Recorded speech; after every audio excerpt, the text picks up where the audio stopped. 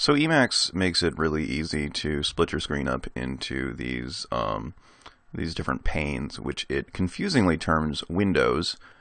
Um, but it can be a little bit annoying to move around in between them if you don't want to pick up your hand and move the mouse, because by default the only command you have is Control X O, which just cycles through them. That's something that's been bugging me, and I'm gonna fix that now. I'm gonna go into my Emacs config.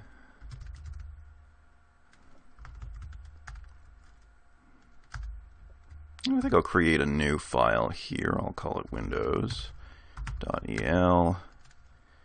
and in there I'm going to put windmove default key bindings. So windmove is a package that I've used for a long time. It looks like it's now part of Emacs.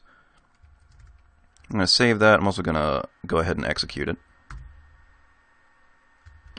And now I'm going to hit Shift Left. Good. So what happened when I hit Shift Left was focus switched over to the pane that was to the left of where it was before. I'm going to hit Shift Down. These are the arrow keys, of course. Shift Right. All right. So it looks like org mode has some funny bindings, which are going to mess with that. I'm going to have to fix that because it's giving me an error message there. But for these other panes, I can use my shift and the arrow keys to just move directionally to the pane or the window that's in that direction. Much nicer.